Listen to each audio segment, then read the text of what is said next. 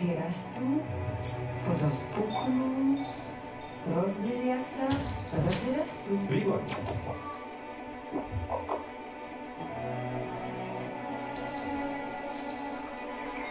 To je zvláštne.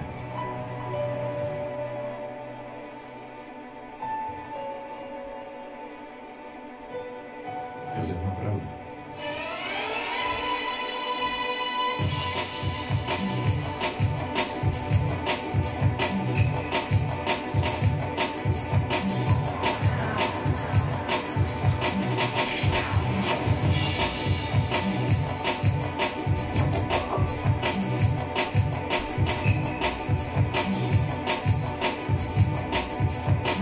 Máš strach?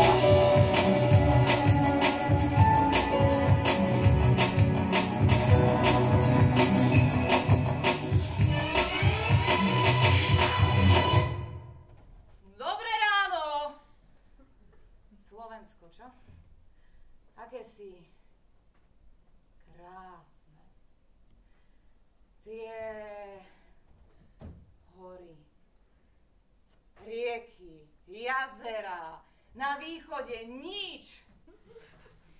No nič. O pár rokov aj tak nikto nebude vedieť, o čo práve išlo. Ale jak vás ráno nezobudili zvuky fujári, ale smetiarské autá, tak ste mali určite také svieže prebudzanie ako ja. Toto mesto je úžasné. Tie autá, to ranné trúbenie priam dodáva chuť žiť. Ale to nič nemení na to, že dnes je najkratší deň v roku. Zimný slnovrat. Pre vyznávačov komerčných sviatkov, čiže Vianoce.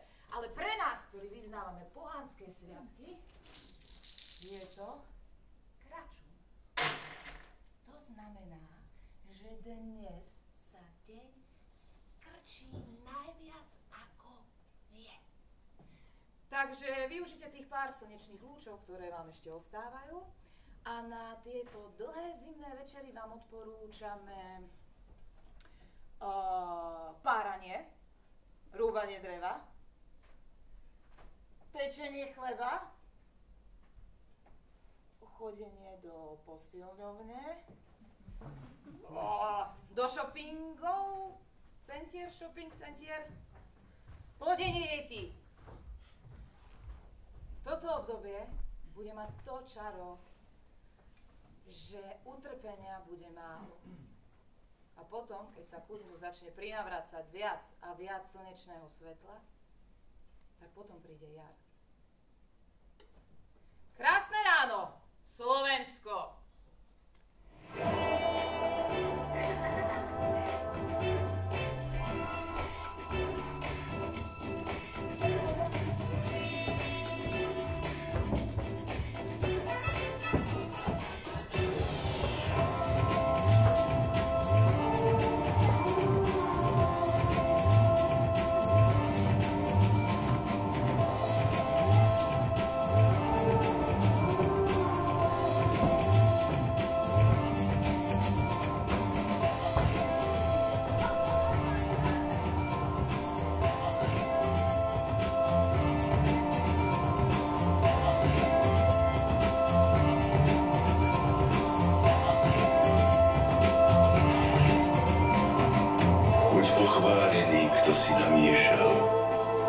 Zázračný nápoj protichodných vôní, radosti, triny, krásy, trápenia.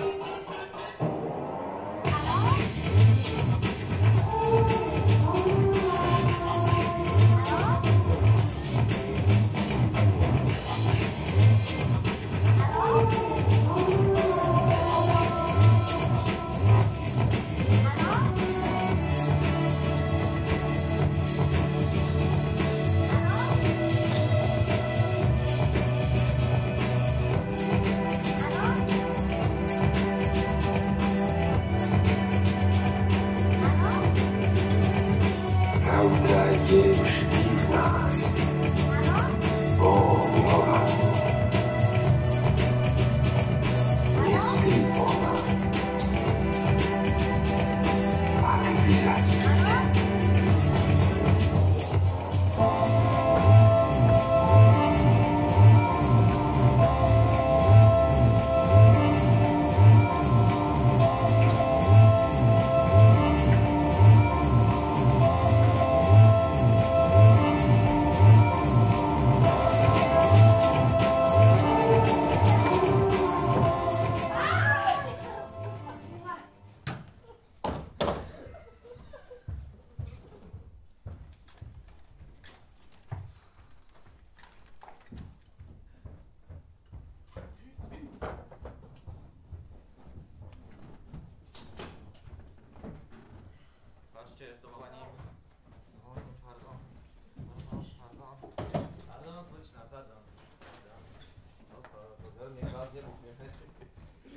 Mladý muž, máte troška voľné potreby.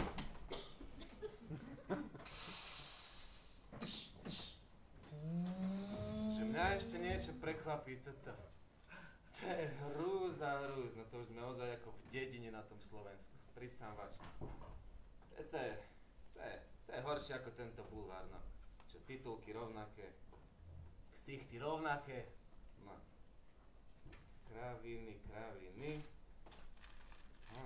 Adela Banášová si dáva na svoj nožtek nový kréming značky pána Beka.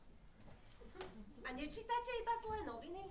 No, prepáčte, slečna, čo je zlo na tom, keď si starší človek ako ja, ktorému už zrak toľko neslúži, prečíta bulvár, je tu predsa kopec obrázkov, pozrite. Bulvár paradoxne upokojuje. No, a kvalitné správy, proti tomu nič nemám, to si pozriem každý večer veľmi rád, toho potom. Vy ste asi zažili nežnú, že? Nežnú ženu, synku? To je moja manželka predsa. Revolúciu. Nasleduje zastávka revolučná. Ach, táto mládež by len o revolúciách. No, ale pravda, že som zažil, pravda. Lenže revolúcie sú zlé, lebo to mladý muž nikdy nevieš, ako to dopadne. Ja som dopadol so štietkou v ruke, maľoval som byt, no tak bohužiaľ som sa nezúčastnil. To je to. Vy ste presne ako naša vláda, vy sa o nič nezaujímate. No tak mladý muž, ja sa zaujímam. Aj keď niekedy je lepšie sa nestarať do veci, lebo to potom veští iba problémy. Takže vás akože netrápi, čo sa deje v tomto štáte? Čo by ma netrápil? Čo by ma... Mladý muž, chcete to vedieť? Mňa priam vytáča, keď sa pozriem okolo seba. Čo vidím ja? Chcete vedieť, čo vidím ja? Milión aut a v každom sedí jeden človek. Sedia tam po jednom. Tieto mesta, to už nie je pre ľudí. To už je všetko. Technológie, auta. No, mladý muž, dáme si taký kvízik. Na čo naši predkovia stávali železnice? Mohli by ste byť tichšie, chcem počúvať hudbu. Kokos, ideš s nami jak s hnojom. To je typický príklad izolácie, to je moderný postoj dnešných mladých spoločností. Izolácia? To vy ste izolovaní, ak neviete, čo sa teraz v uliciach deje. Však si to prečítajte, máte to tam na titulnej stránke. A čo, vy nepočúvate hudbu náhodou? To na titulke som čítal. Čítal som ja. A čo, ja vám bránim sa spolčovať? Máte demokraciu, môžete si robiť čo len chcete. Toho nejako za socializmu, to si vy neviete ani predstaviť. My sa aj zhromažďujeme a chceme zmenu, pretože nežná revolúcia vôbec nič nevyriešila. Od nežnej sú vo vláde stále tí istí ilumináti. My musíme teraz trpieť za vaše zlé rozhodnutia, vy sa na to iba pozeráte a my musíme teraz zarábať na vaše dôchodky. Nasleduje zastávka Slovenského národného povstania.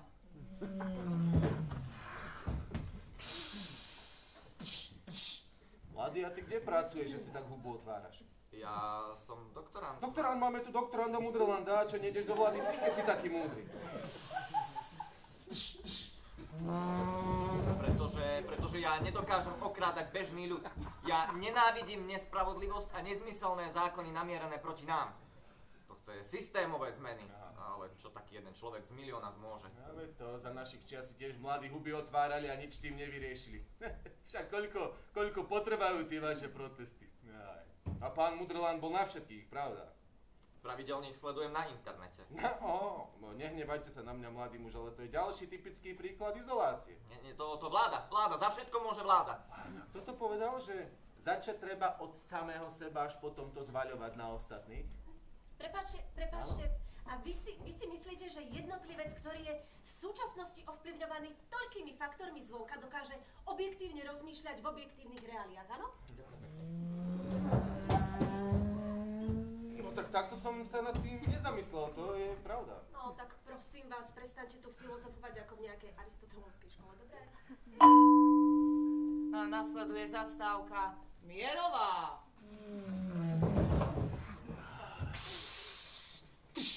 A vy by ste mohli už prestať?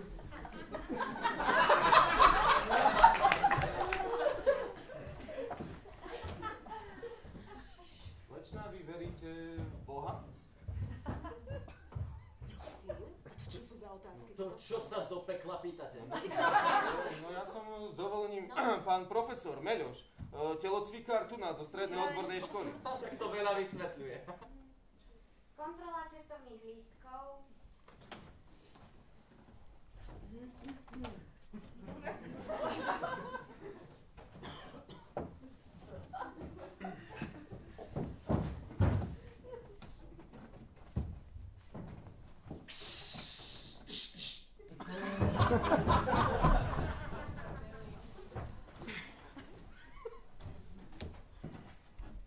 Dobrý deň. Dobrý deň, dobrý. Kontrola cestovných lístkov. Nech sa páči, lístoček. Ďakujem.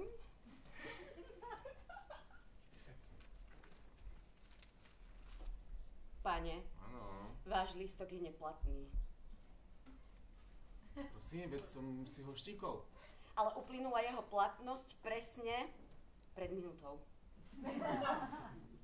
Preboha, ja som už fakt starý gáň, ja som sa tu zarozprával s deckami, viete. Pane, poprosím vás občiansky preukaz. A čo sa stane, keď vám ten občiansky dám? Zapíšem si vaše údaje a príde vám domov predvolanie na zaplatenie pokuty z dopravného podniku vo výške 50 eur. 50 eur. 50 eur. A za čo?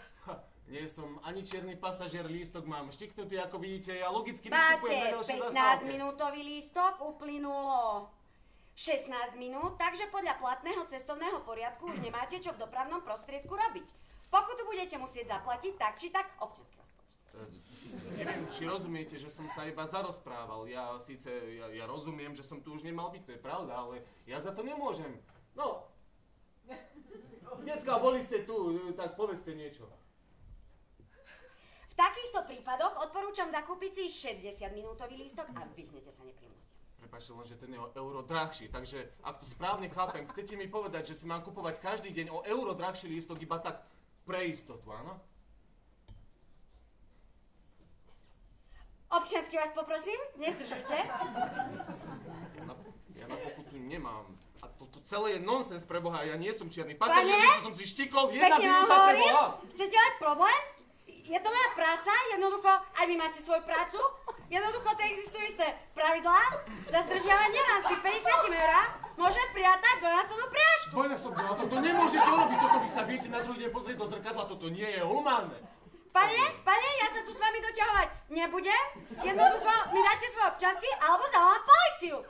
Políciu? Ale toto vôbec nie je normálne, vy viete. Ja som nič nespravil a vy na mňa chcete zavolať políciu? To by ma zaujímalo, pani revizorka, z čoho ma obviníte? Ha! Tak máme tu svedkov? Je to úplne jednoduché? Vy sa odmietnete podriadiť pravidlám, ktoré tu platia? No, proste to budete musieť... Áno, pokutu budete musieť zaplatiť auto! A toto prekračuje všetky hranice, ja s dovolením odchádzam, nič odo mňa nedostanete a dovidenia. Vy ste to chceli šťať! Čo je obrovský chlap! Sú stretnutia, ktoré ti rozprúdia krv v žilách a vlejú do adrenalín. A sú stretnutia, ktoré tebou ani nepomnú. Ľudia sa ponáhľajú za podstatou dňa. Kávy, obedy, stretnutia, či už medzi priateľmi alebo medzi kolegami. Vy nepijete kávu? Tak si dajte čaj. Nepomeškajte vianočný výpredaj do minus 30%. Sme otvorení dokonca aj na štedrý deň. Je to ich práca. Ako, vieš čo, ja by som sa aj ozvala, ale na čo si budem vyrábať zbytočné problémy? Títo vôbec nerozlišujú medzi mužom a ženou. Poznám jedného chlapa, ktorý nezaplatil pokutu a penále mu tak rástli, až mu zobrali byt. Nemyslíš vážne? Fakt. Skončil na ulici. Vieš si predstaviť, že by si pracovala ako revízor a takto znepríjemňovala život miliónom ľudí? Ale za všetko si môže človek sám. Mohol ísť k dverám a vystúpiť skôr? Mohol. Starí ľudia, chápeš? Ty, ale aj my raz budeme také... Vlastne, už teraz sme... staré! Zapojte sa do súťaže najštedrejší páry a vyhráte darčeky pre celú rodinu. Vidíš? A toto sú presne tie smutné situácie života, hej? Ženy ako my majú na výber dve možnosti. Buď si chlapa nájdu ešte keď boli sexy a sebavedomé, alebo im zostanú na krku nejakí latentní gejovia, alebo pôžitkári. Nie, alebo 50-tnici, ktorí majú akurát krízu stredného veku a chcú si len užiť. Vieš, časy, keď sa ženy vydávali v 16-ke sú už dávno preč. A oni sa sťažovali, že sa musia tak skoro vydávať. Ty, ale aspoň sa mali za koho vydať. Síce ich chlapi držali nakrátko, ale aspoň nechodili po firemných akciách a baroch s peknými kolegyňami. Moja, ale vtedy muži ženy mláčili, vieš? Ale veď aj teraz existujú týrané ženy. Ale teraz im už vedia pomôcť. Nemyslím si, že je to ako vtedy. Vieš, teraz sú ženy emancipované. A možno len nemali také dobré kamošky.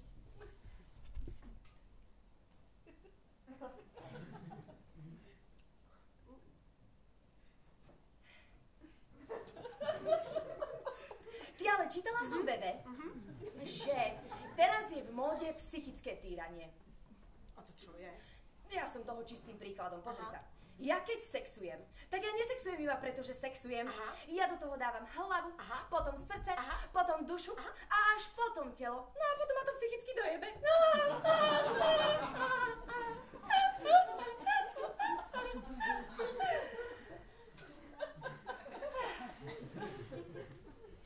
A ty sa prečo smeješ? Ja neviem, len tak. Ty, a nie je to trošku zúfalé? My sme zúfalé. Ako zúfalé manželky? Zúfalé nemanželky. Poprosíme upratovačku 4683, aby sa dostavila do detského kútika. Upratovačka 4683 do detského kútika, prosím.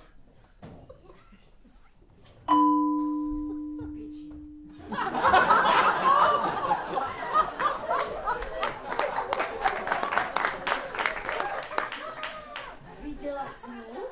Koho? Ju? Kde? Tam? Tam, tu s tým monoklom pod okom.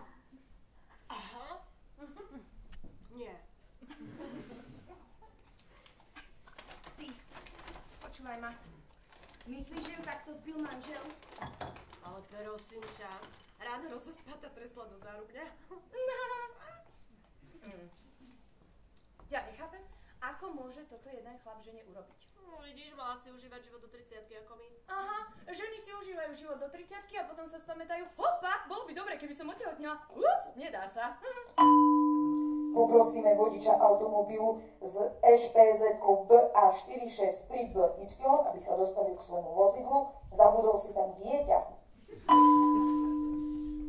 Umelé oplodnenie to istím. Vidíš, veď teraz už ani muža nepotrebuješ niečo. Ale peniaze potrebuješ. A otázne je, že či vôbec chceš priniesť dieťa na tento svet, vieš? Ty počuj, Brenda, ja som ti minula bola v shoppingu, hej, a videla som tam, že môj mi tam niečo kupuje v Alo Diamonds, chápeš?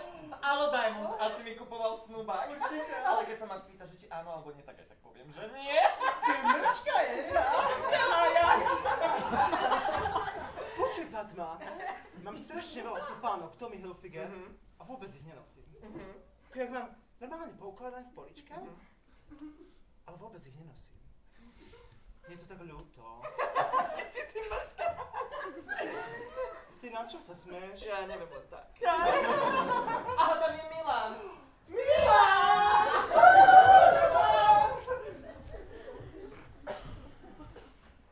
Chápeš? A... Toto si chlapa nájde hneď Boha, aby to vraždila. To je jak epidémia. Raz vyfajčí jedného z našich a už sú v tom? Tomu ver. A oni by sa chceli sobášiť isto. Ale...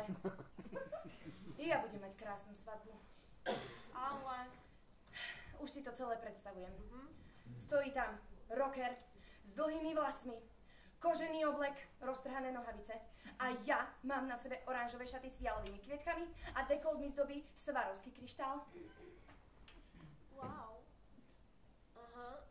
A ty nechceš mať akože klasické biele šaty? No a nechcem mať klasické biele šaty, biela už dávno nie je in. No ani tú vec vieš na hlave? Ani tú vec na hlave. Ja chcem mať originálnu svadbu. Na čo budem mať trapné dedinské hody? Keď si môžem priplatiť kuchára, čo mi bude variť čerstvý McDonald. Jasné. To je geniálne. Wow. Už som to čekovala na nete, stojí to len o pár tisíc viac. DJ bude David Guetta a nalievať sa bude whisky.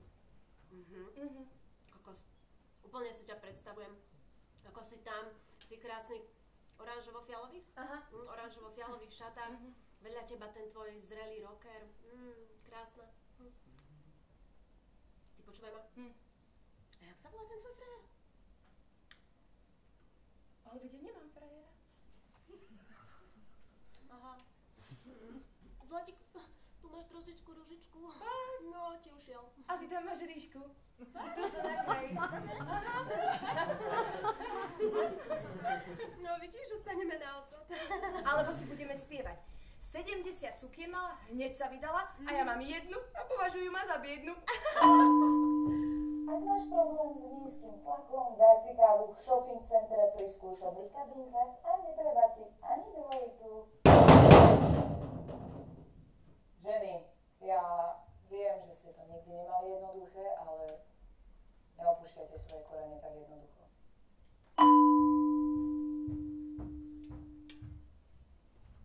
Kokos, to čo? Ja neviem. Ty počúvaj ma. No. A nedali by sme si ešte koláčik?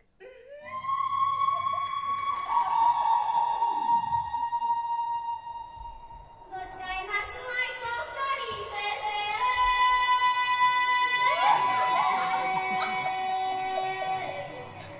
Kým si naoberá,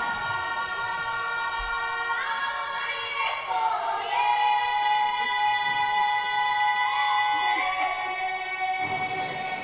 Počkaj na svoj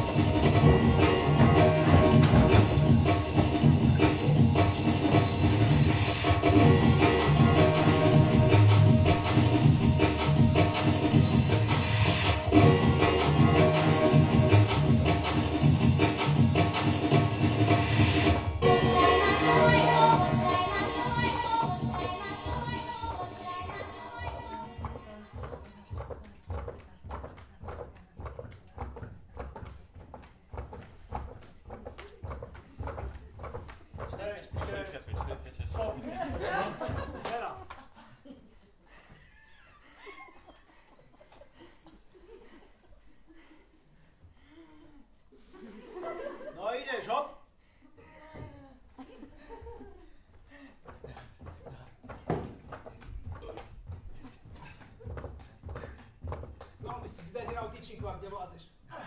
Tiež má dobrú nutričnú hodnotu. Ja verím len proteínovej. A vajciam akurát si najlepšie na ráno. Počuj, no mal by si oholiť nohy ako my všetci ostatní. Znižuje to odpor vzduchu, vieš? Ty, počuj, ty ešte stále bývaš u matky?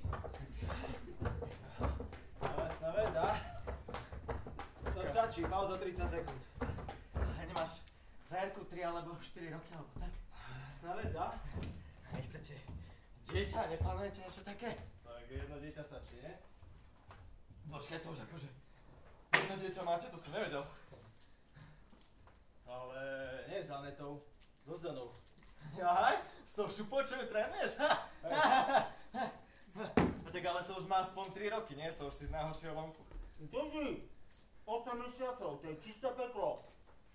Zuby, koliky, nerozumieš mu. A Aneta to ako znáša?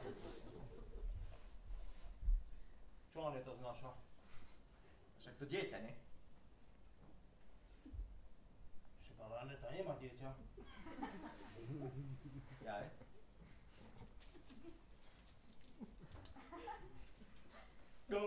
No, pripravka. Druhé kolo, 30 sekúnd. Ideme na to druhé kolo, teraz úplne na plné kolo. Druhé kolo, 30 sekúnd, tu ty ideš, poď, a hop! Ešte ruky. Ty kokos. Tak toto je iná makačka. Nie ako kedysi na vojne. No a že sme menší chlapi, keď sme neboli na vojne. Môj otec by len chcel vyzerať tak, ako ja vyzerám teraz, keď bol na vojne. Dali dosť proteínov. No, na vojne. Koľko ja mám prečo, čo mám rád, čo a ideš, hop, poď, hop.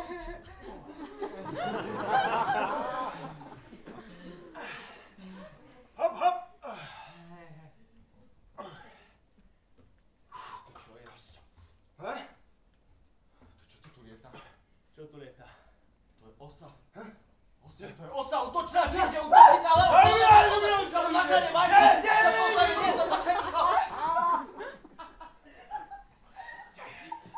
Vyletela von oknom, čo robíš? To je doma takto vrieskaš, keď vidíš osu? Doma o tu postará mama, nie? Ja. Fuj, to tu vymyslel, to vmys. Počkej, takže ty ešte stále bývaš od tej matky, hej? Jasná vec. Však správny chlap, nie? Sa musí mami postarať. Komu by? Brala, varila, žehrila, platila nájom. No, akože jasné, kámo, to máš úplný rekt, ja by som to nedal klobúk dole. Minula odo mňa chcela matka, že akože, aby som vymenil žiarovku. A asi, ako mám vymeniť žiarovku, keď nemám šroubová? Kokos, dole,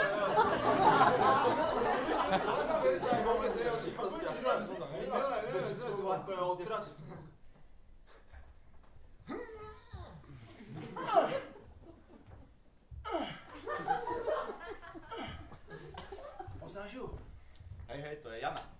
Jana, spolužiačka zo strednej, kedysi som ju poriešil. Takú klembu len by bolo treba trocha, vieš, vyformovať. Počuj, rozmýšľam, že navrhnem využiť moje schopnosti, čo myslíš? Akože dve ti nestačia, to potrebuješ aj tretiu? A ideš, hop! A záber! Jasne, že zvládnem aj viac. 3, 4, 5. Dobre si, pokračuj. Vieš, ale najhoršie je to udržať tajnosti pred tými milenkami samými. Ale však nevadí, že keď to prepukne, nájde sa ďalšia, vieš. Ale najviac, čo ma mrzí, tak sú tie one. Alimenty. Vieš, čo musí, ale akože niečo mamka zaplatí, hej, ako teda Vozárová Marovan a dobre vieme, že všetko ide do stravy. No, taký je život. Hej, mladý, a ty čo tu nacvičuješ? Čo? Tu sa sekajú svaly, a ne drevo. Ale vedia... Kokos, prísam fakt, ja mu jednu prevetrám. Ale vedia...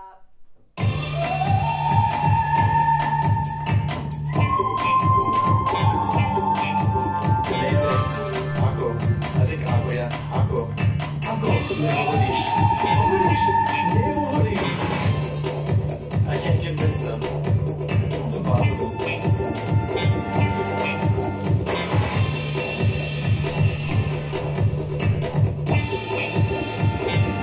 It's impossible.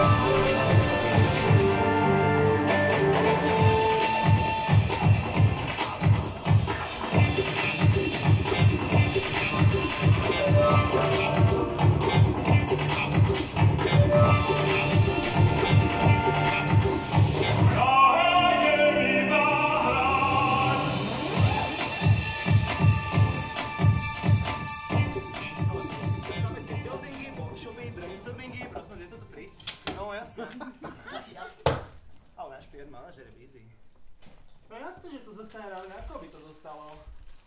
Počkaj. Ne. Ne, to som nevedel. Nemyslíš? Aha, ale jasné, ja som nevidel opäť z tohto Slovenska, no jasné, kto iný? Zma. Hej, no jasné. Počuj, prosím ťa, láska, napíš mi na Face, hej, ale potom sa ti ozvem, no jasné. Dobre, ahoj. Dáte? Ne, nedám si, ďakujem. Dajte si, ne? Ne. Sia, daj ho dýchať na rovno. Nám, Oňu, prosím vás, máte tu voľné? Oňu, môj färghívlak, jó? Na most már vonaton vagyok. Szia! Na én is téged. Szia, puszi. Puszi. Dajte si? Neprosím. Dajte si. Neprosím. Nie?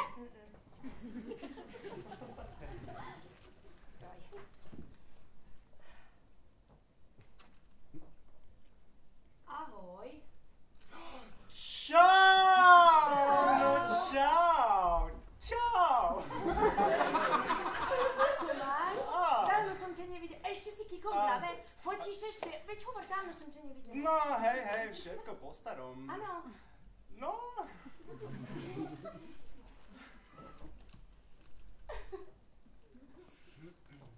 Chápeš, túto zimu zase nebola žiadna jeseň. Hej. Inak minule som stretla nášho spolužiaka Joža. Pamätáš na Joža? Hej.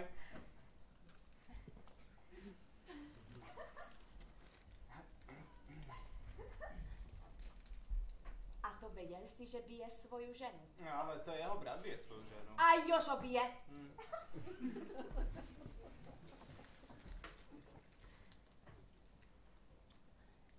A vieš, čo sa minule? Tak zbil ju, že potratila. Čo smeješ? Moja zlatá. A to ty si nevedela, že to nemala s Jožom, čo? A s kým? Ale prosím ťa. Ty odkiaľ vieš? Ale to není všetko. Však. Vieš, aká je Maruša? Pije, henta nič nepovie a tam žijú jak takí cigáni, no proste otrasné. No a vieš, ako sa prišuchne. Ako? Že bol takde v robote a... Čo si myslíš, jak to bolo? To je jasné. Jezus. Hovoríte o Jule Makovej? Bo ja viem, jak to bolo.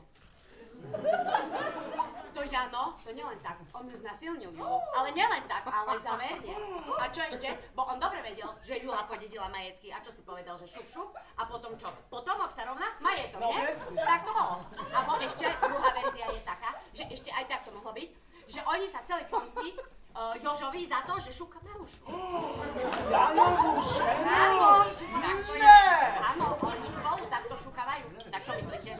Však oni normálne nastavili a idú. Dobrý deň, prepáčte, máte voľné? No, máme. Ja vás pustím, počkajte. Dobre.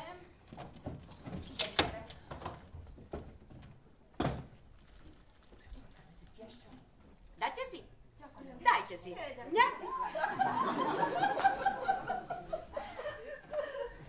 A to nie je všetko. Marušu, jak som minule videla na autobusovej zastávke, hrozné, socka, úplná. Tak objímala tam prázdne tášky s fľaškami, ináč rum pije, tu zemak, to ten najlacnejší pláčok, presne preto. A taká socka, zrihána tam spí, tak hrozné, až takto vidia, až muchy na ňu sa dali, jak na hnoj, hrozné. Kato.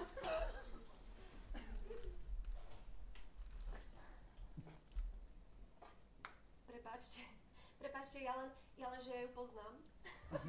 Vážne? Akože totálna troska. Ježiš. Máte voľné? Ježiš, máme, no. Poďte ku mne. Môžeme pol na pol. Môžeme. Nech sa páči. Ďakujem. Viete, ja bývam nad nimi už asi nejaké 2 roky. Áno? Nové dvere? No spíše objednávka na aké meno? Alebo no isto Maková? Nie, ja viem, o koho ide. Dobre, ďakujem. Dopo.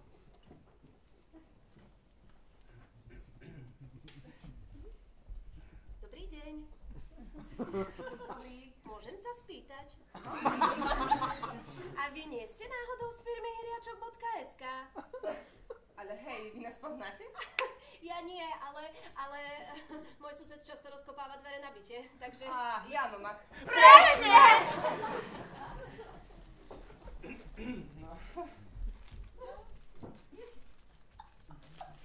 Dajte si.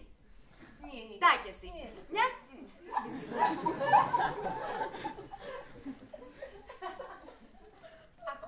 Ja viem, že to nie je moja vec. Ale toto sú už 4. dvere za posledný mesiac. Kolegovia dávajú stavky, že kam sa to až vyšlo, a to bije, alebo čo? No dajte si. Viete čo, že to je nič, ale viete, ja bývam nad nimi. Ďakujem, dám si. Viete čo, ja bývam nad nimi asi tak 2 roky, hej? A to je hotové peklo, to je strašné, ja mám malú dcerku, hej? A to je jedno, či pondelok, či sobota, či ráno, či v noci, hlasná hudba, furt tu. Čo si? To je hrozné, ako ja do nikoho nič, ale sem tam, keď sa pozriem von z okna, tak vidím čiernu dodávku. Čo si? Nemyslíš vážne? No nič. Ale dajte si. Dobre, ako ja... Nech si každý na svojom poličku orie, ja naozaj nechcem nič do každého, hej. Nech si má, čo chce, ale... Viete čo? Viete, čo sa stalo? Viete čo? Oni tam bývajú. V dvojizbovom byte, tuším, oni majú, hej, nad nami dvojizbový byt, 2 rodiny. A ja neviem, kto ku komu patrí, že či Jula je Jožová... To čo si? A stále neviem, po 2 rokoch. A to dieťa, ja neviem, kto koho je. Ja viem prečo. To preto, bo Maruša dolieha za to tým Jožom. Ježiš, ale tie ľudia sú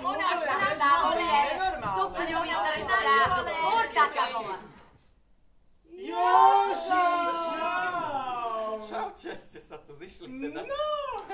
Ja by som tu mal mať miestenku 93.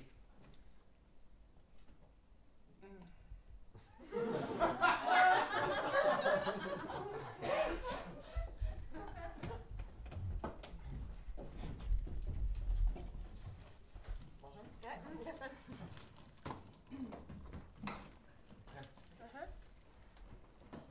Dobrý. Dáš si? Ďakujem.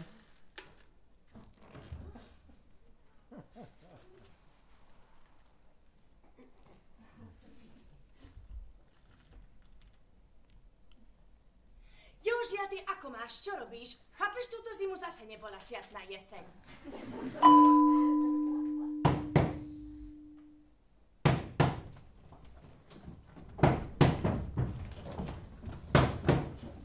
Sme krajina hrubých čiar. Až takých hrubých, že sme zabudli odkiaľ.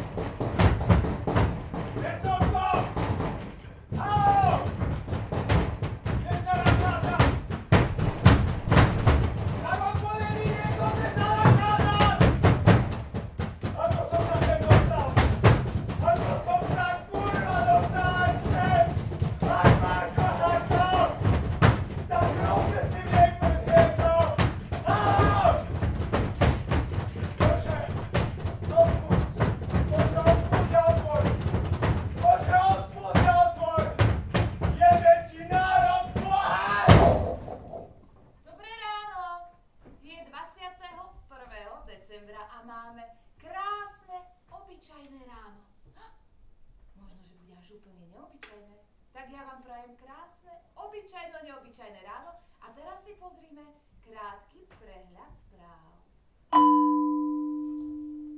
Počet kamzíkov v Tatrách rapidne klesol po tom, čo sa do našich hôr nasťahovali leopardy.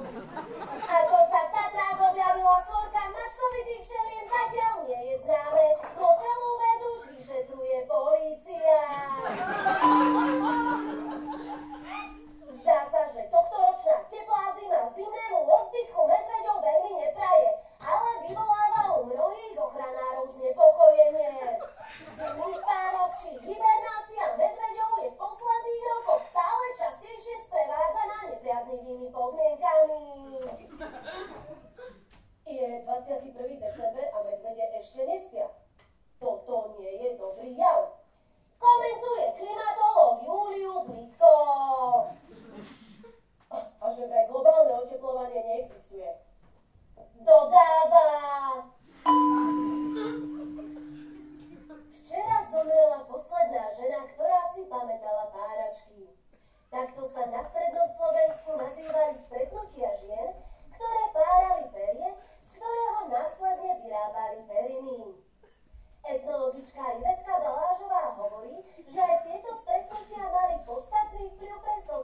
situáciu žien, ktoré sa dnes už v takejto miere málo stretávajú, čím vzniká izolácia a psychické problémy. Ako situáciu riešiť, však neuviedla. Dnes je deň brinze! Pýtali sme sa mladých Slovákov, či vedia ako a z čoho sa brinza vyrába. Viete, ja sa o takýto artikel vôbec nezaujímam. Čo chcem, tak to kúpim v obchode, ale toto ma vôbec neláka. Určite z mlieka. Ale je to vlastne syr, nie? Nie, zo smotany, určite zo smotany, hej. Nie, z vody. A ako sa brinza skutočne vyrába a recept na úžasné brinzové pyrohy plné živín si môžete pozrieť v relácii Recepty starej matere, ktoré budeme vysielať ako vždy po správach. Mimoriadne správy!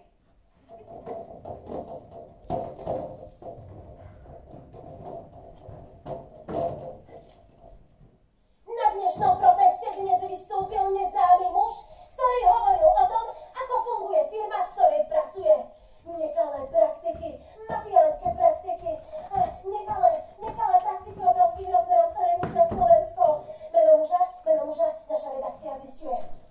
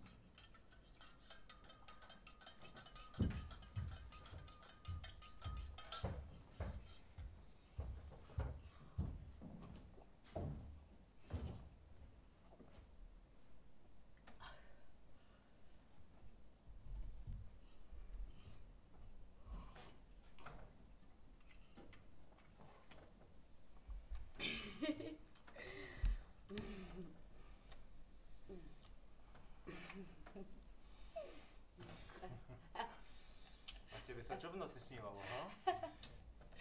Prečo? No, lebo si ma chcela uškrtiť.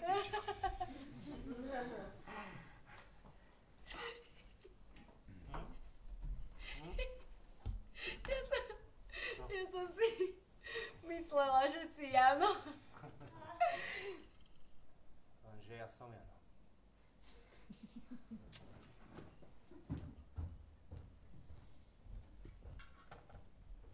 Dobre, viem, čo sa v noci dialo. Niekedy sa mi zdá, ako keby som snívala cudzie sny. Čo trepeš? Jano si bol spitý. Tak akože, čo chceš teraz počuť? Mi radšej povedz, kde ideme kúpiť nové vchodové dvere. Nové, hej? Však tak si ich včera rozjebal, keď si sa vrátil z krčmy. Čo som to robil? Ja, hej? Neviem, odkiaľ si nabrala, ale ma to neobvíde, dobre?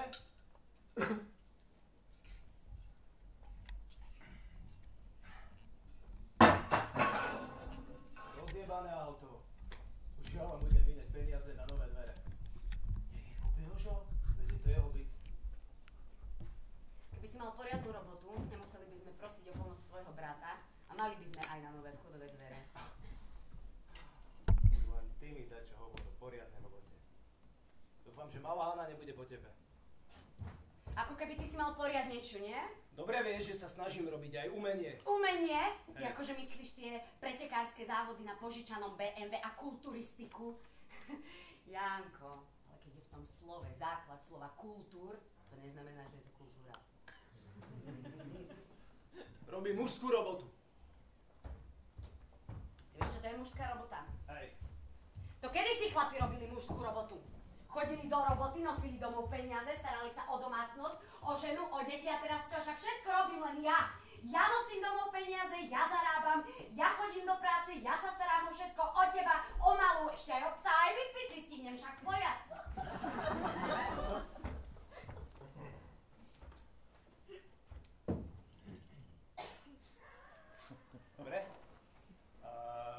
mám raňajky?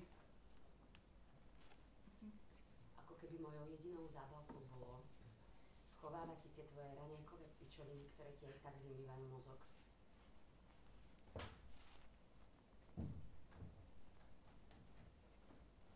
Pýtam sa ťa, kde mám raňajky?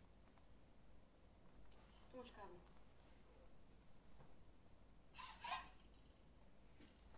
Proteínovú kašu chcem!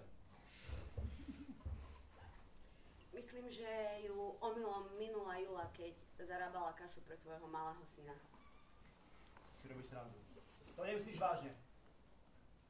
To čo z toho malého fagana vyrastie? To už je tá Jula načisto nadrbaná? Uvarím ti krupicovú kašu. Toľko zubov mi zase nechýba, hej?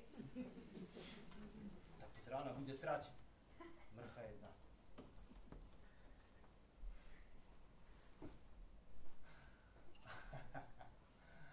Aj. Priznaj sa.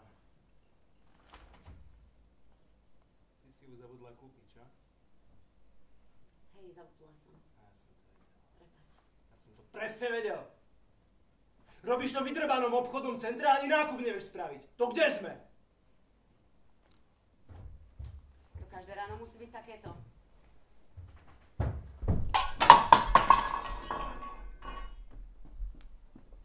Pozri to. To by si mal mať prax, nie?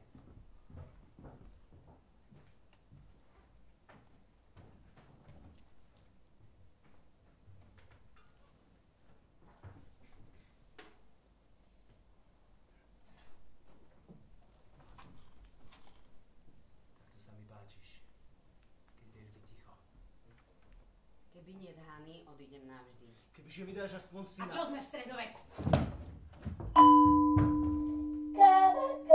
Káva. Aj vy si zvyknete dať na očno dušo kávy? Lekári varujú, že to nie je príliš zdravé. Ale my v našom štúdiu to robíme bežne. A zatiaľ nám nič nie je. Tak dajte si kávičku spoločne s nami, aj keď ste doma sami.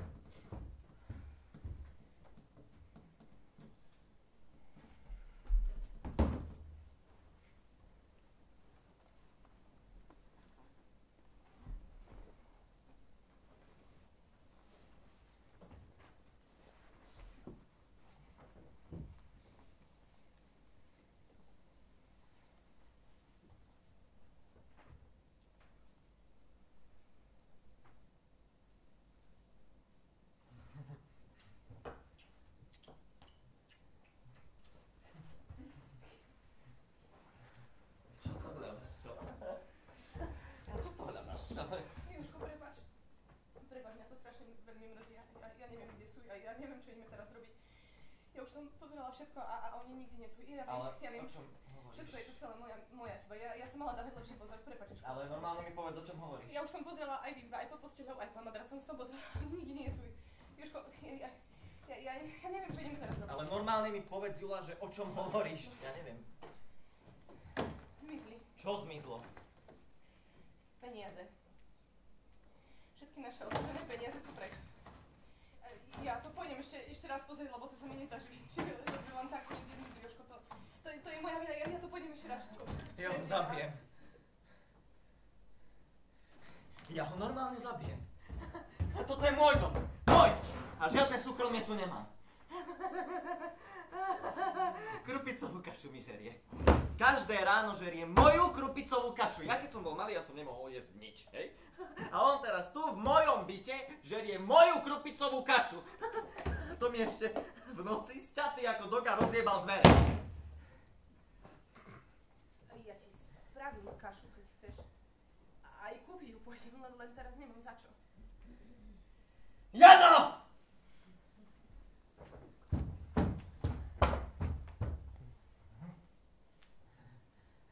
Jano! Ako si mi toto mohol? Vlastnému, nevlastnému bratovi! Vypadni odtiaľto a už sa nikdy nevracaj! Toto je môj byt. Môj byt. Ja som ho kúpil, prerobil a spravil som si z neho domov. A ty to len sockuješ na niečej cudzej práci! Jula? Vyhoď ho. Okamžite mu teraz pobali všetky veci a vyhoď ho! Ja tu žiadnu zmilu na prsiach chovať nebudem. Tu sú vaše peniažky. Som ich našla pohodené pred izbou. Pred izbou? Čo myslíš pred izbou? Jula, ty si načisto pridrbaná? To sa ani na zem poriadne pozrieť nevieš? Veď som ti pravila, že sa mi nezdá, že by len tak zmizli. Jožko, ja som ťa nikdy predtým takéhoto nevidela. Ja takéto veci vo svojom byte nestrpím. Pre teba veci. Maruša, ale však teba som nevyháňal. No len aby. Len aby, Jožko môj.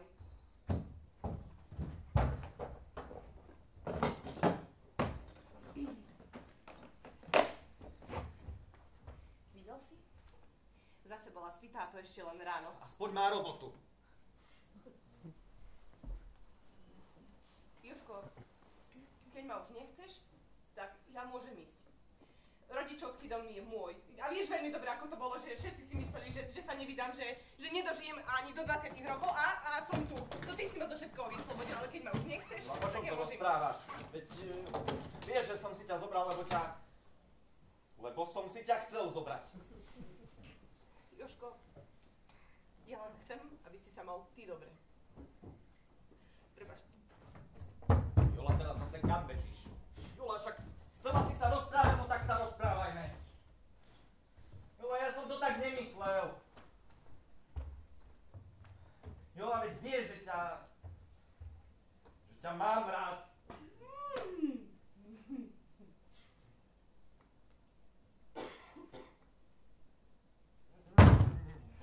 Nie, teraz a takto tu. Jožko, ty ma nechceš? Si opäť tá a je 9 hodín ráno. Ale však predtým ti to nevadilo. Tak teraz mi to trošku prekáža. Poď sem. Hej. Koľko dávok? 200? Hej, jasné. Dobre, maj sa. A vy dva, čo robíte? Rozprávame sa. Hej?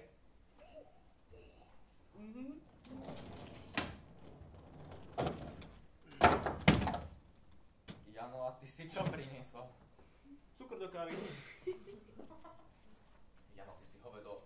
Vieš, že ja drogy v tomto byte nestrpím. Ale aké drogy? Boha, však fakt cukor do kávy, ak neveríš, tak ochutnaj.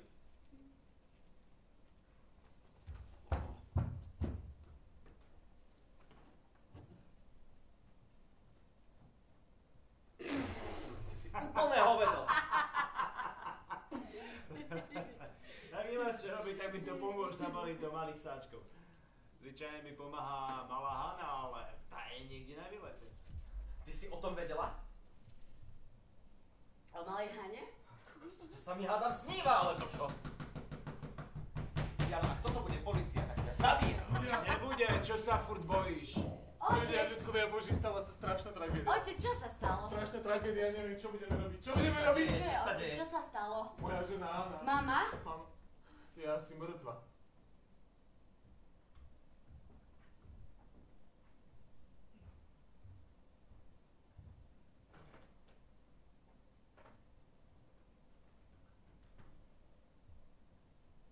No nič, nič. Nemôžem hovoriť, musíte sa aj za mnou pozrieť. Poďte za mnou, všetci poďte za mnou sa pozrieť, to musíte vidieť. Svokor, ale ja som si myslel, že vy nefetujete, ale vyzeráte ako pekne zjety. No sa spamätaj, ideme za mamou. Čo to je zas čo? Som tehotná.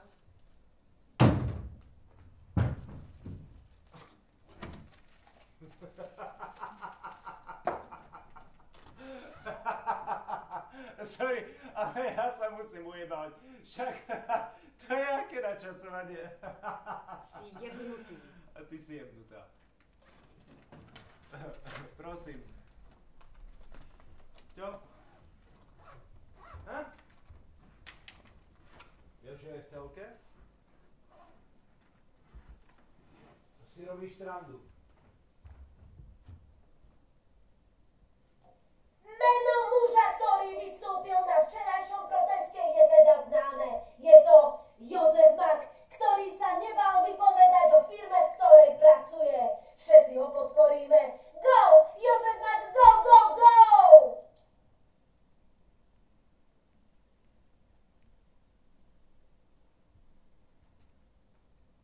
Jožo, to si robíš srandu? To kedy si stihol? Ja neviem. Čo si tam ešte povedal? Neviem, ja som bol asi v strese, či čo? V strese? Veď ideme za mamou a už neriešte chujoviny.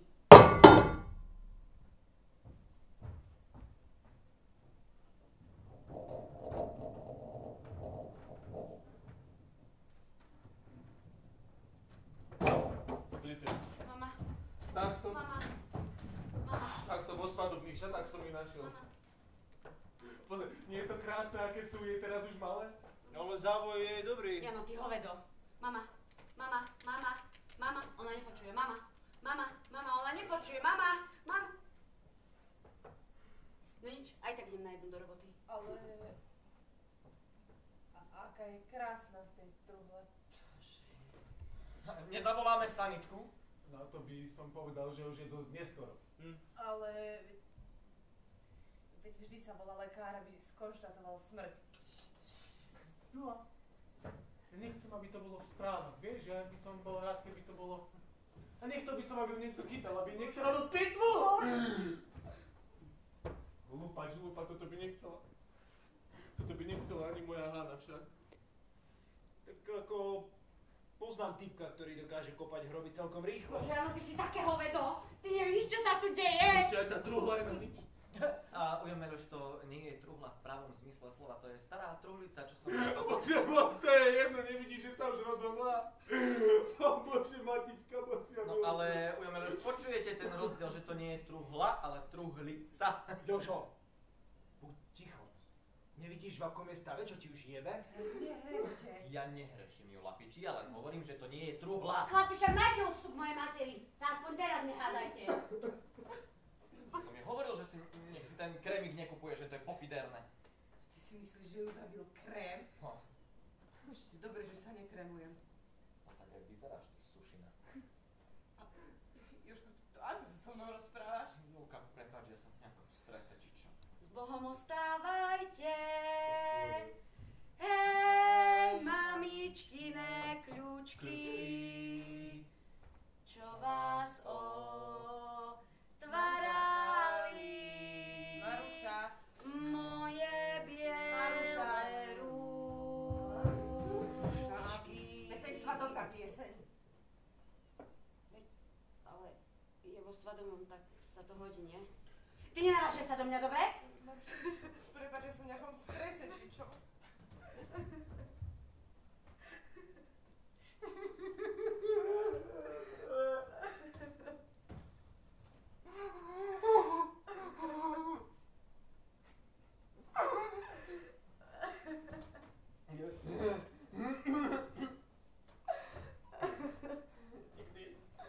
Nikdy nezabudnem. Nikto z nás nikdy nezabudne. Na jej fantastické princové pyrohy. A na tú najlepšiu krvečnú kašu.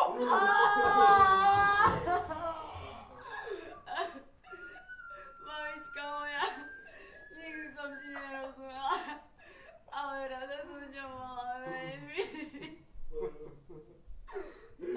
Bože, moja drána, najlepšia manželka, áno. Bože, prepáč mi, že som ťa podvádzal s Jožovou mamou, tvojou kamarátkou a susedou, Bože, dúfam, že mi to odpustíš. S mojou mamou? To si robí piču. Otec, to naozaj? Pre Boha! To sú svine! Áno! No, ako máš to teraz? Nie, prepáč, ja som v nejakom strese, či čo? Čo tu stojíte, jak na pohrebe? Sme v nejakom strese, či čo?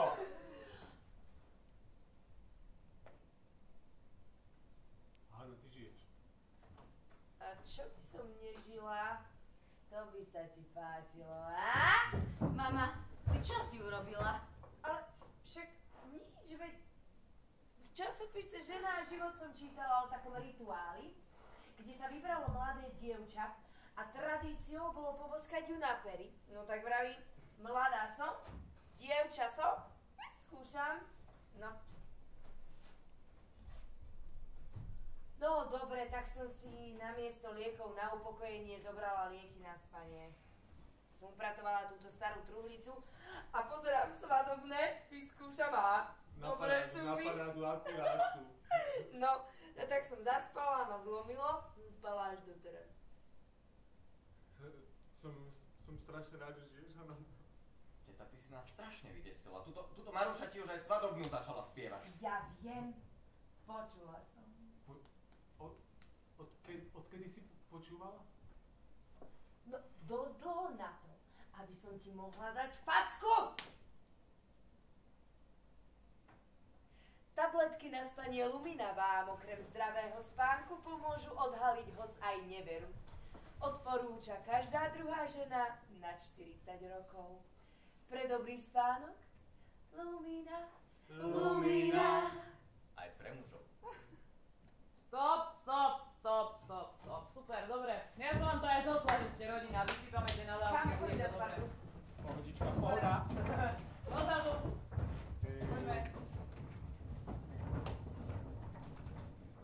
Svaky? Svaky. Dobre, to je všetko?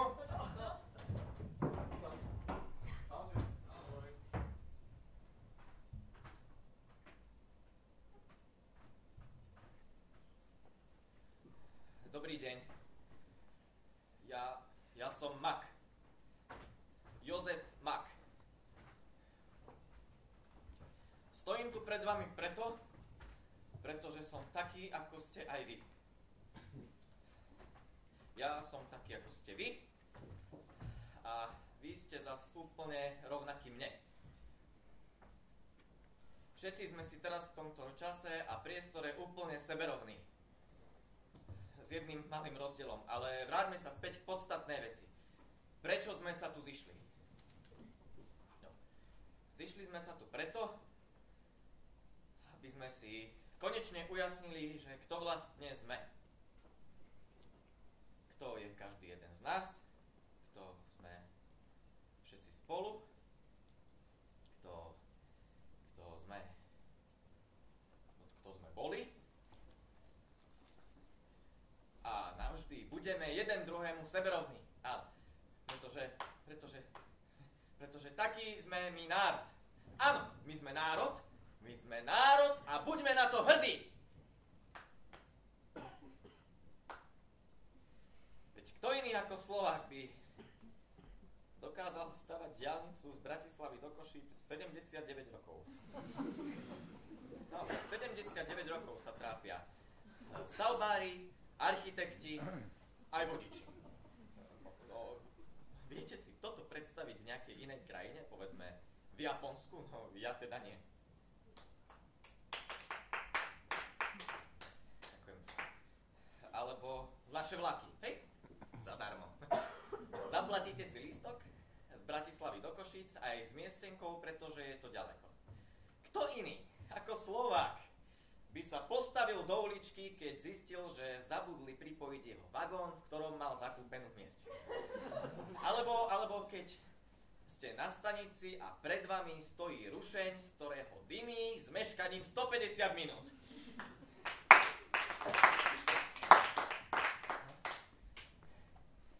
Kto iný ako Slovák by dokázal vyžiť z minimálnej mesačnej mzdy 480 eur. Opakujem, 480 eur.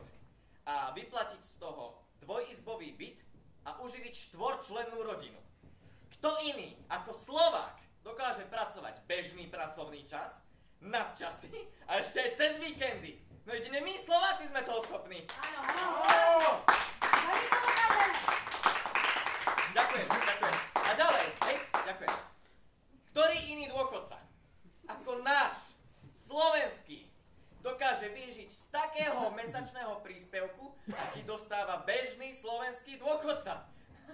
Preto poprosím potlesk pre každého jedného takéhoto človeka. To je obrovská vec!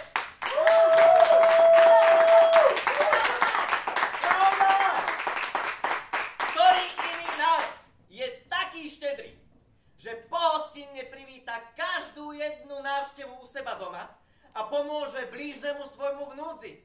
Odpoveď je jednoznačná. Jedine my, Slováci, sme toho schopní.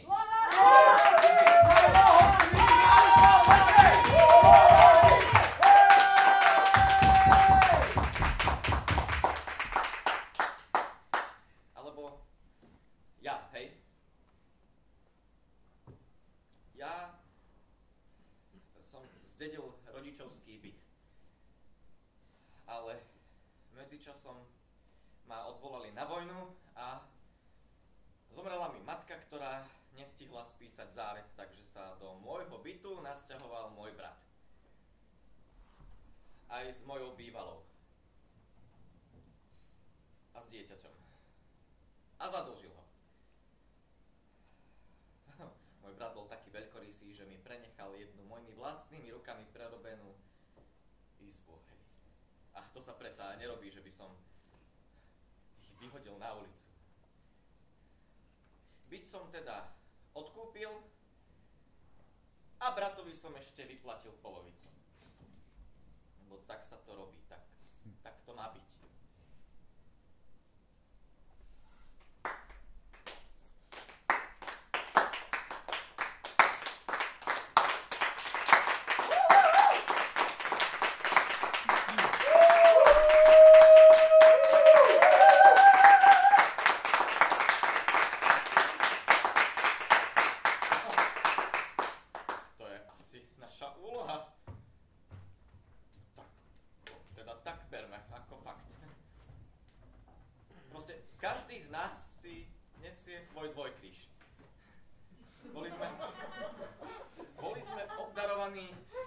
Obrovskou trpezlivosťou a to je našim najväčším darom. Vážme si to. Vážme si to. Ohnime chrbáty a trpme. Trpme a nechajme si skákať po hlavách. Pretože spolu to zvládneme. Ešte jedle rastú na krývanskej strane. Ešte jedle rastú na krývanskej strane. Kto jak Slovák cíti, nech sa šable chytí a medzi nás stáne.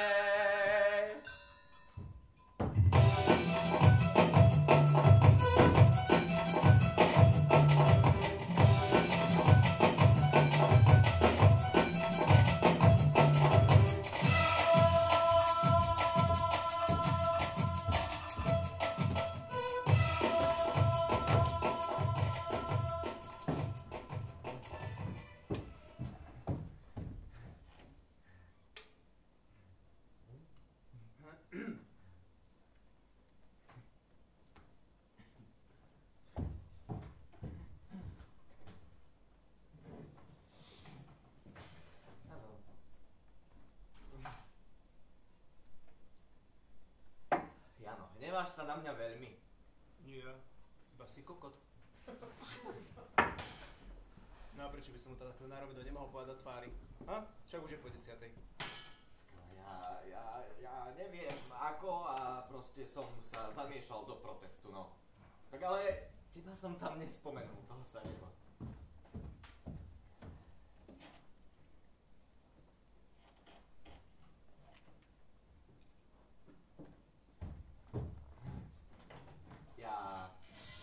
Ja viem, že nepracuješ čestne a že paktuješ s mafiou, hej, ale to, akože to ti neberiem. Ale ničíš túto krajinu. Ja neviem, ako proste som sa primiešal do protestu, no. Slovensko je krajina obyčajných ľudí, ako ja a ty, sú nás milióny. Neviem, prečo som mal potrebu vyjadriť sa. V poslednom čase som ako sopka. Zase ako žena, čo má krámy.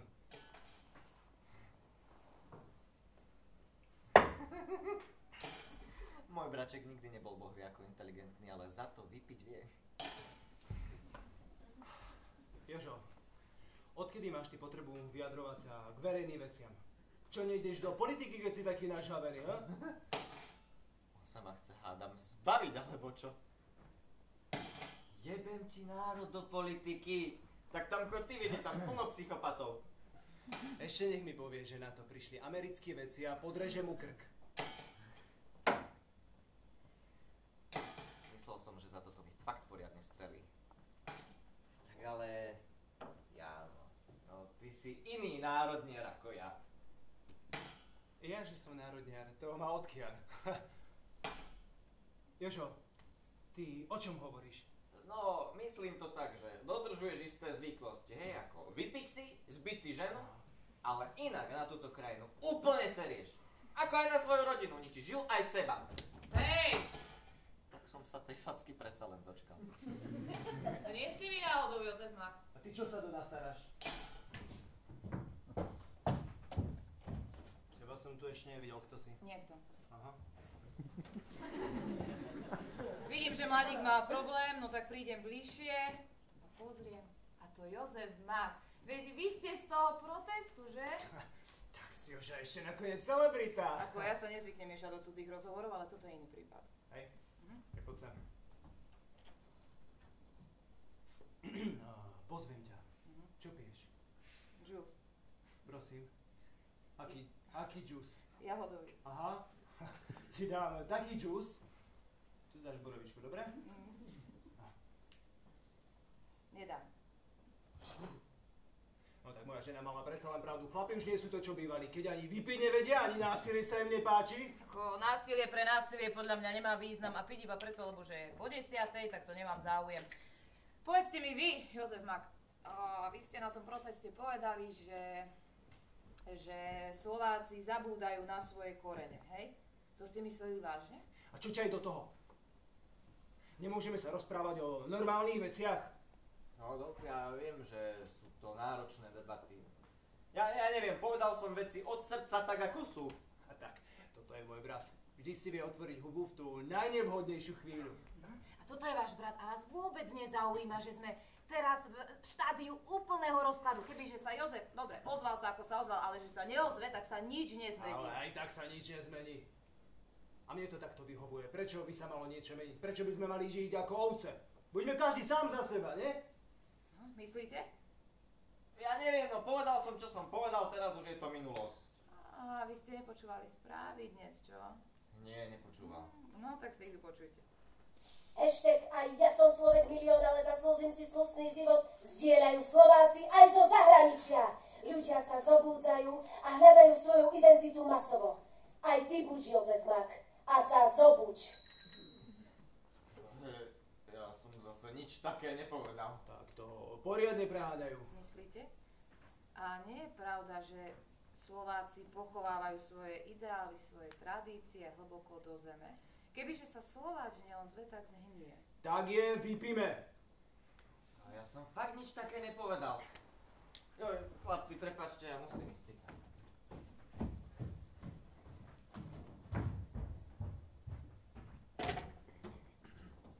Nechápem, ako môže mať také šťastie.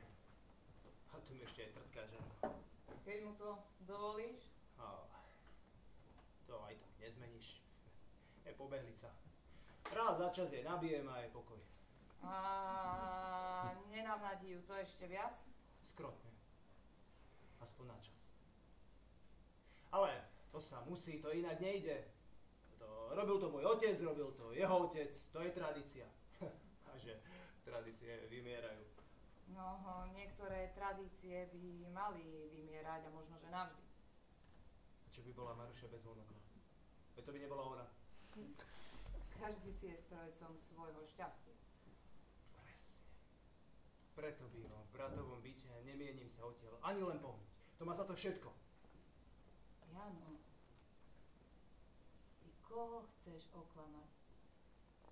Nie je to náhodou tak, že ty si prebral Marušu Jožovi, kým bol na vojne? Odkiaľ vieš? Nestaral si sa dobre o svojho mladšieho brata. Nie, môj brat. Nie. Odkiaľ to do pekla vieš? Chlapi, ja som taký spitý, že som šťal na ženský.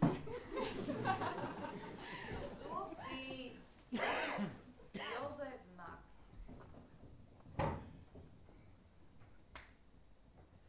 Neskoro som prišiel k tebe na návštevu. Od včera večera chodím medzi tichými ľuďmi a všade odo mňa niečo pýtali, no do svítania neostalo mi už nič. Ale Jozef Mak, ty si sa narodil a teba nikto nečakal. Okrem matkinho strachu. Nikto ťa ničím neobdarovával, nikto ťa neprivítal, nož. Ja ti dám to, čo mne ešte ostalo. Ja ti dám ukrižované ruky. A nehľadaj k nim ústa. Ani potom, keď budeš ľuďom okolo seba rozumieť. Ani potom, keď ťa budú nahovárať, aby si ústa k nim požadoval. To o čom on hovorí?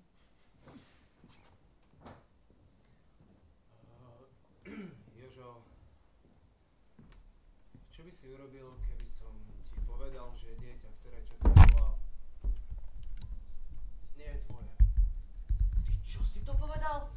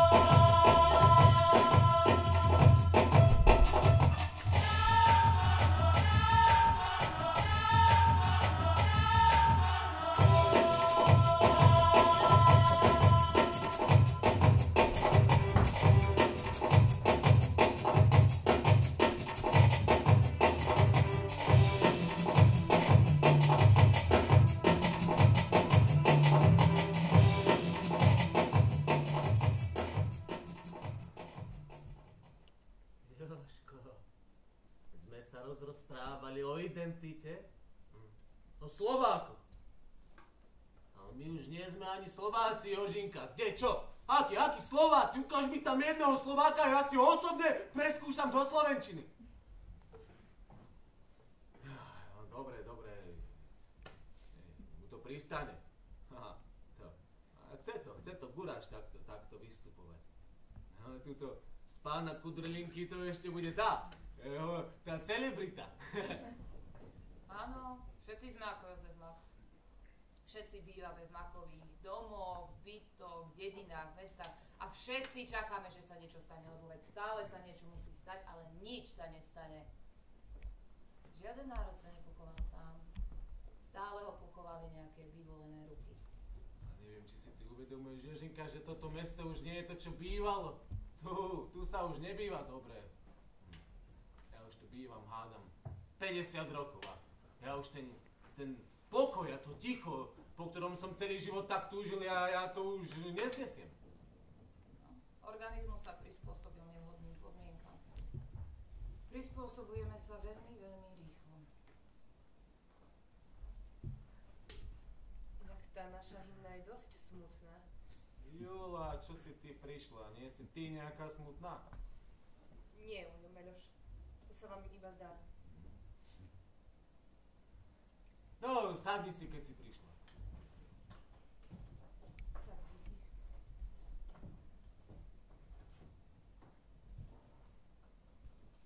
Tu si? Tu. Tak potichučky sedíš, Jula. No, čo nové vo svete? Akože? len tak. Snehu niet.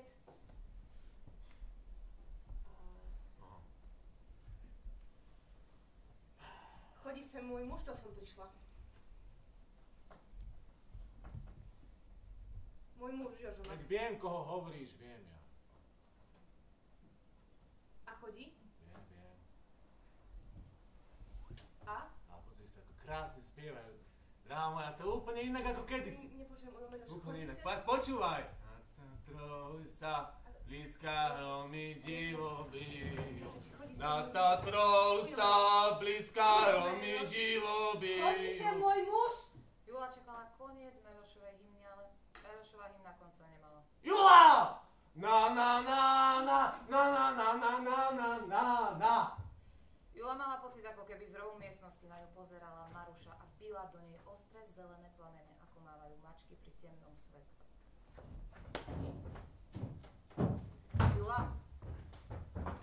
Jula, to prečo sa tak hlúpo pýtaš? To nemôžeš veriť vlastnému úsudku, to si musela počuť od Meroša. No a teraz mi povedz, čo? Čo chceš robiť? Nechcem tu byť. Chcem odísť, chcem ísť preč, chcem byť inde. Kam by som mala ísť? Kam by som mohla odísť? Chcem byť inde. Nikam nejdem. Ja neviem, čo mám robiť. No, odíď, čo ťa tu drží? Zatvorte oči a predstavte si strom. Priblížte sa k tomu stromu najbližšie, ako sa vám dá. Môžete sa ho dotknúť. Idete po jeho líniách. Od konára ku konárikom až k listom. Vidíte list. Jeho vonkajšiu štruktúru, cítite jeho mäkkosť, vidíte jeho ostré línie. Pristúpite k druhému listu a vidíte jeho vnútornú štruktúru, odkiaľ plynie tá energia. Od konára až k listom. Zo zeme. Ako je možné, že strom dokáže tak pevne stáť? Lebo má korene hlboko v zemi. Ja som nerobil nič. Ja som nerobil vôbec nič, iba som si to predstavoval, ten strom. A zrazu som počul spev škovránkov a na chvíľu som úplne zabudol na všetky svoje problémy. Ja som si ten strom najprv predstavil úplne zničený, na pokraj zhynutia, ale ako on rozprával o tom strome, ako má tie korene hlboko v zemi, no tak ten strom bol zrazu pevný. Ako ja. A pokojný. Ako ja. Ja som sa stal tým stromom. A z nenazdajky sa na mojej tvári objavil úsmev. Ja som ani nevedel, odkiaľ sa ten úsmev vzal a odrazu tam proste bol. Je to ako... Neviem... No, je to ako keď vám súdičky predurčia váš život. Určia vám, kto ste, akým by ste mali byť. A čo je najhoršie, nedá sa to zmeniť. Najprv proti tomu bojujete, vspierate sa, trieskate si hlavu o múr a máte ideály, až do momentu, kým pochopíte, že vzdor je na nič. Nakoniec ohnete chrbát, zžijete sa s tým, príjmete tento fakt a ste takí. Lenže ja niekedy cítim, že ja taká nie som. Že som niekto iný, že som tá šelma, ktorá nerozmýšľa nad tým, aký osud predo mnou stojaca srná nosí v sebe, ale jednoducho po nej vyštartuje ako taký rys a sebecky v sebe ukojí živočíšnu potrebu a vtedy sa mi chce tak kričať. Ale lenže ja neviem kričať. Niekedy by som tak veľmi chcela povedať, čo si myslím. Ale mne to nejde. Viete, lebo treba si uvedomiť jednu zásadnú vec. Ono to nie je iba o mne. To je akoby kdesi vo vnútri, ako keby vo mne žila celá dedina. A vždy, keď chcem povedať, Vždy, keď by som chcela vykričať, ako by to malo byť podľa mňa, že čo si ja osobne myslím, tak vtedy sa mi začnú ukazovať veci z rôznych strán, že predsa tí ľudia nemôžu za to, ako práve teraz reagujú, že jednoducho takí sú a že si neuvedomujú, že svojim konaním môžu druhým ublížiť.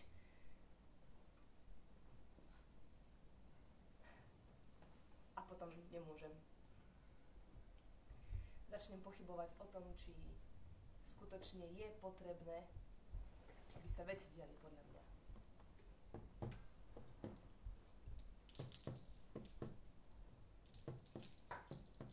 Ja som v živote nemal nikdy nejaké veľké ciele. Narodiť sa a umrieť. To je môj cieľ.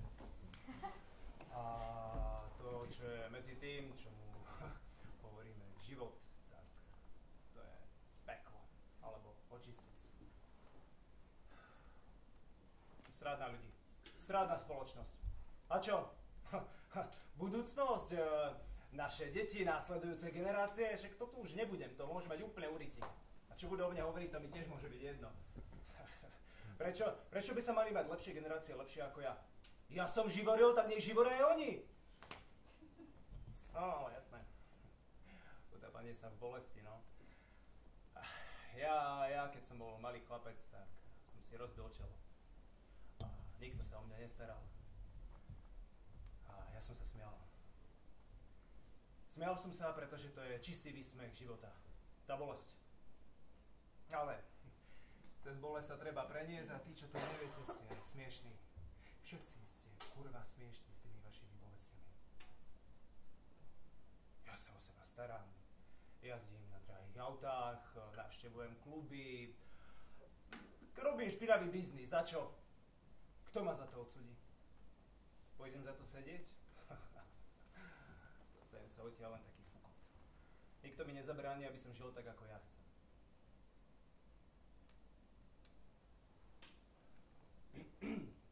Udrieť ženu. No, udrieť ženu to je najlepší relax, ktorý môžeš robiť. Však ju to posilní, nie? Čo ťa nezabije, to ťa posilní. Proste, na čo by som mal byť dobrý chlapec v tomto čistom pekle, keď sa aj tak nič nezmení? A ja som, aký som. Ani to sa nezmení. Nikdy sa nezmení. Nikdy mi nikto nepovedal, ako to má vyzerať. Taký vzťah. Nikdy mi nikto nepovedal, ako sa mám správať v manželstve. Nikdy mi nikto nepovedal, že keď sa ti nalajú prsia po pôrode, že to mlieko prosto treba dať von, aby sa ti nezapálili, aby si nemusel brať silné antibiotika a stihol si aspoň raz Hanu prisať k sebe. Nikdy mi nikto nepovedal, ako mám byť matkou ani manželkou. Však na čo do piči? Lebo to je kurva asi dedičné, tieto zviazané ruky alebo čo. Ale ľudia predsa potrebujú istoty. Istoty, že sa ráno zobudia a budú niekam patriť, niečo mať. Preto si človek zvykne na všetko. Ja som sa počas svojho života naučila, že človek sa dokáže prispôsobiť tým najhorším podmienkam. Dokáže si nájsť cestu, ako sa tešiť aj zo zlých vecí. Keď si v čoraz väčších a väčších sračkách až narazíš na dno a myslíš si, že je koniec. Postupne sa však v tých sračkách začneš udomácňovať a naučíš sa vyžiť z hovna. Túto vlastnosť na sebe najviac oceňujem. Zo začiatku to síce bolí, ale teraz, veď ja sa na tú bitku vlastne aj teším. Nevážne, čo pozeráš? Však lebo s každým monoklom mám pevnejšiu pôdu pod nohami. Chápeš? Nechápeš. Lebo keby prišiel deň, že ma už nezbije, ja budem vedieť, že už mu na mne nezáleží, že už ma nemá rád.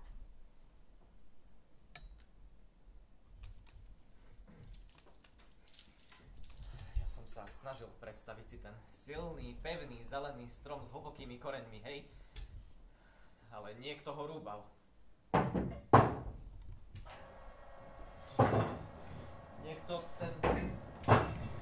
Niekto ten strom rúbal. A rúbal ten kmeň až do krvi. Všade stekala miazga a živica sa lepila na sekeri. Celá hora stenala a kričala. Ale ten strom, keď zistil ten strom, že ho stínajú, tak zostal pokojný. Zostal pokojný, pretože v tom nebol sám. Zomierala celá hora. Celý jeden segment. Ten strom pokojne padol na zem a nič ho zrazu nebolelo.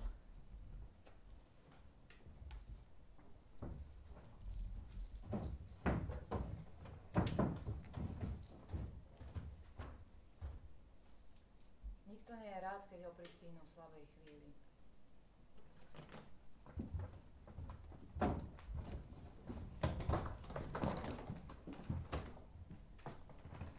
Nikto nie je rád, keď ho pristihnú v takej chvíli, keď je nikým iným, iba človekom. Keď nie je ani boháč, ani Jozef, ani Mak.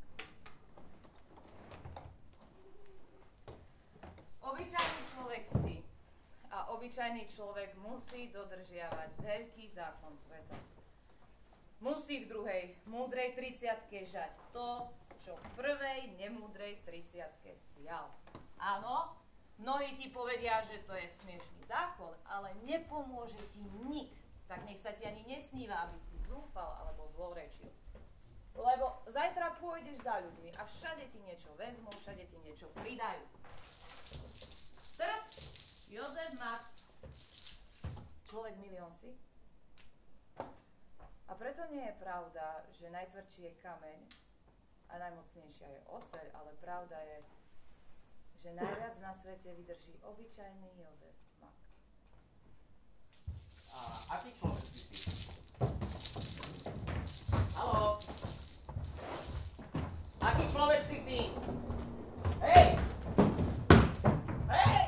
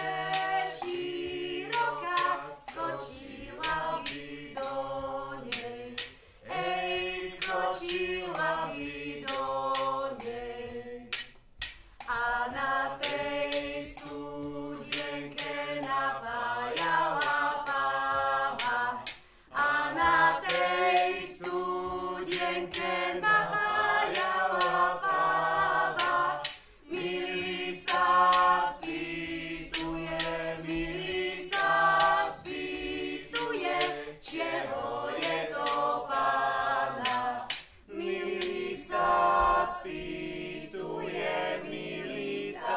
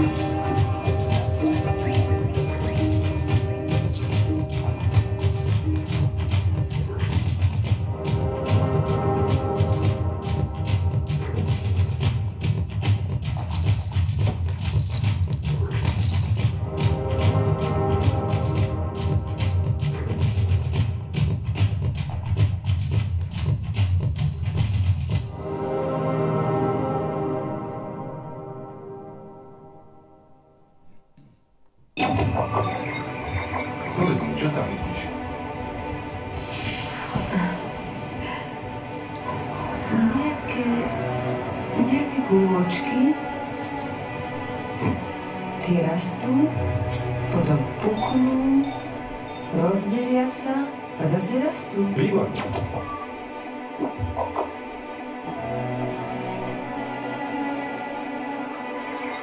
To je zvláštne.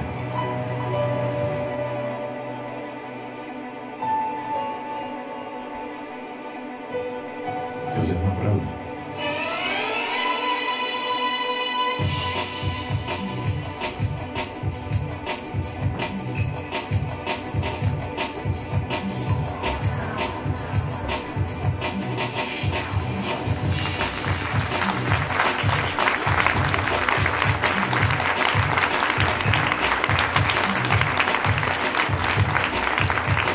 Náš strach